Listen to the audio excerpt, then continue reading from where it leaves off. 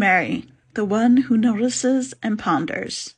In Luke 2:19, we are told that after the birth of Jesus, shepherds arrived and told Mary about all that they had experienced, the angels announcing the birth of the Messiah and the angelic host proclaiming his birth. Mary's response isn't one of shock or elation, rather one of reflection. I wonder how often Mary went back and thought about what she had been told. Maybe during the sleepless nights where baby Jesus was refusing to sleep as she rocked Jesus to bed, she wondered what it meant to give birth to the Messiah, Son of God. Maybe as Jesus entered his mischievous toddler years, knocking everything down and causing chaos, she thought back to the night of his birth. Perhaps as Jesus entered his teenage years, a child very interested in the law and prophets, yet who I can imagine might still have an edge of an attitude to him. Maybe during that time Mary wondered about the one she birthed.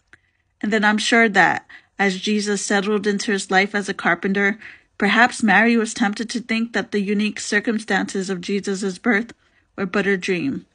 Maybe Jesus would have an average life, going to the temple a few times a year, following God as best as he could, earning money as a carpenter, and maybe having a family. As Jesus' ministry and purpose became fully revealed, did she take comfort in the stories of his birth, or was she frightened for his future?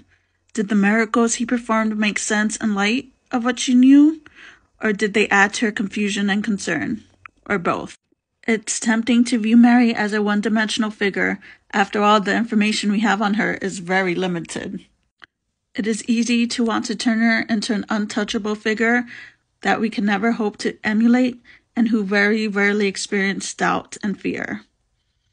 But for me, it is more comforting to embrace her full humanity, to imagine that at different stages of her life, as she watched Jesus grow, she experienced the full gamut of emotion.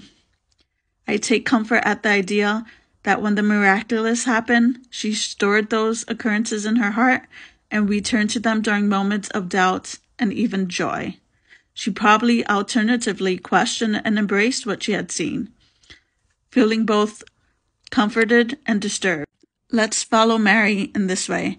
Let's be present enough in the moment to notice what is occurring, but also reflective enough to know when it is beneficial to hold on to what we have witnessed and ponder them.